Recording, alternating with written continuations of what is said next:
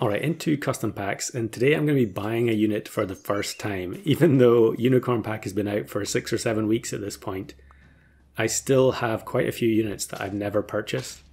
And partly that's because there are just so many. I think there were almost 100 if you include all the different token pets. And the other reason is that it's pretty strong, and generally I tend to shy away from the strongest units when a pack is first released.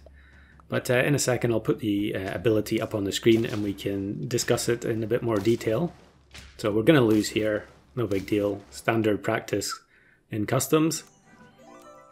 So here it is, Anubis, start of battle, activate tier 2 or lower faint friends front to back. Now it kind of sounds innocuous at first glance, but there are a lot of issues with the balance for this ability.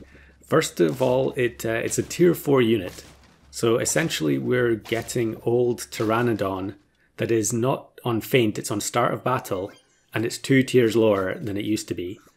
Plus, it's going to activate every faint pet on the team. It says front to back, so that means the one at the very front goes first, and then, you know, if we have Anubis plus 4 faint pets, they all get activated by the single unit. On top of that, it doesn't actually care what level the pet is. So if you have 4 faint pets that are all level 3, a single Anubis will activate all of them at start of battle. So really it's pretty wild. And as unbalanced as it is, it does make a lot of very odd and interesting combos possible, which otherwise would be complete non-starters. So we're going to start working on one of them now, and that is with this squid, which we bring in having no trumpets on the team. And I wasn't actually sure about how some of the attack order was going to work with Anubis, since I never used it. So you could see there me using the Kiwi to give the Anubis a little bit of a boost. But actually it wasn't really necessary at all, because all the start of battle abilities, including the cherry here, are going to go off before any of the feints begin. So even though the squid has higher attack than Anubis, it doesn't make any difference. The cherry is going to go before the squid. So immediately here we get great value out of the ink, removing the garlic, so we can get rid of the jellyfish. And then the pangolin, which doesn't have a toy to activate, has big enough stats due to the capybaras. So yeah, pangolin and squid were the 2 faint pets I was most interested in. Probably 2 of the least seen units in customs. And I'm just looking now for a toy pet, but we don't get one. Now, one of the benefits for going for pangolin and squid is that they're lower tier, so we don't actually need to level the Anubis to level 3 at all. As soon as it gets to level 2, it will work on the pangolin as well. And then that's a job done. The build is basically complete, and it would just be a case of looking for levels and looking for equipment. So we do tie here with this Jersey Devil team.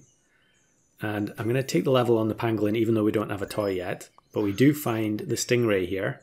So we'll take that for the flashlight. And then rearrange so that the pangolin gives the stats to the Anubis.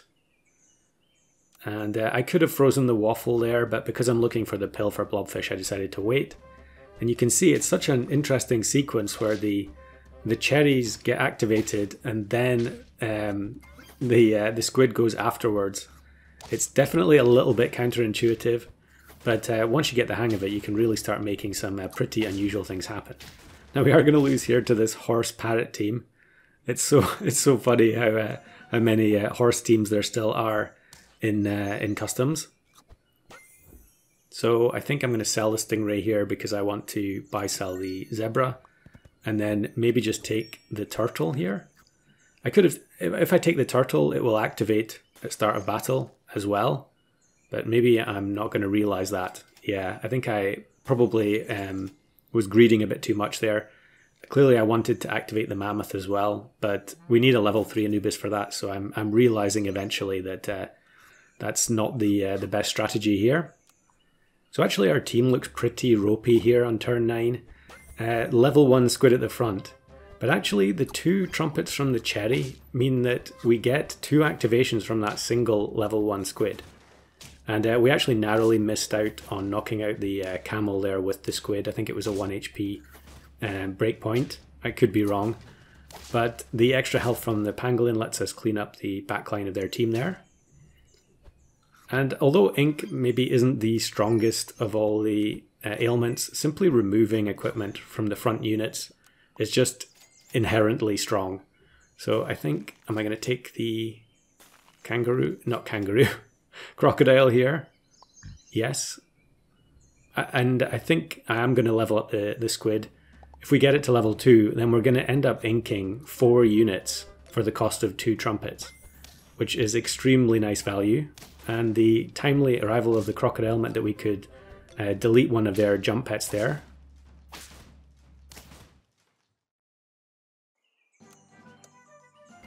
So there's a waffle again. I think I'm going to save that to be able to reactivate the toy, although we do get mongoose instead, so we'll go for that, I think. Okay, we're going to take some buffs from Mosasaurus first, and then yeah, we can unfreeze waffle since we have the mongoose ready to go. I think initially I maybe played the first game of this without having enough toy pets, and so I was getting quite late on rolling for toys and then realizing that I didn't have the toys that I actually needed. That was a ridiculously buffed up team for turn 11 with the buy sell. So Mosasaurus out, mongoose in, and now we'll take the coconut, I think, because we're going to ink the unit at the front, so we can basically guarantee that we're going to double hit that unit, if not outright KO them, due to the coconut. So maybe I shouldn't have sold the crocodile there. I think I was really trying to end up with a team of 4 faint units, but again, the mammoth can't do anything here because we only have level 2 Anubis. So amazing value from the ink here. We're going to remove the pepper, and the squid manages to KO both their biggest units at the front. We get an extra ink at the end, but it's not really necessary. And then flying squirrel, just to keep the coconut alive. Base stats flying squirrel on turn 13. And I am going to bring in the blobfish just to make sure I get the level 3 pangolin. And I don't think I've ever had a level 3 pangolin win, so we might as well go for it since we're here. I honestly can't remember a time when I had a pangolin team in customs at all. And again, absolutely insane value from the ink. Just completely devastating the front line of that team. So, am I going to bring in the cat or not? Yeah, okay. I think I could have frozen betta fish there, and we actually roll a double betta, and I could take them, but I think, am I going to pass it up? Yeah, I do. I guess I just wasn't really thinking about finding additional faint pets. Now this is another situation where the ink is incredible. Removes the peanuts that the toucan had, which would have gone to multiple units on that team. And then we are going to faint and give ink again, although actually it wouldn't really matter too much on the vulture there. The shark's only level 1, so we're now on to 9 with probably the weakest Anubis team you've ever seen on YouTube. A final buff from the cat, the Anubis, and now we're just looking for another faint pet. And I actually rolled triple betta fish, which is pretty funny. And so we're going to play base stats betta fish, base stats flying squirrel on turn 15 with squid and pangolin as the rest of our team, and we face double behemoth, level 3 monkey, level 3 jellyfish. This person clearly going for the achievement on the sneaky egg, but the coconut results in the massive stats on the behemoth being completely wasted, and we get the pangolin ribbon to boot. So Anubis is definitely way too strong at tier 4. But it does mean that you can create some very, very unusual teams and still win.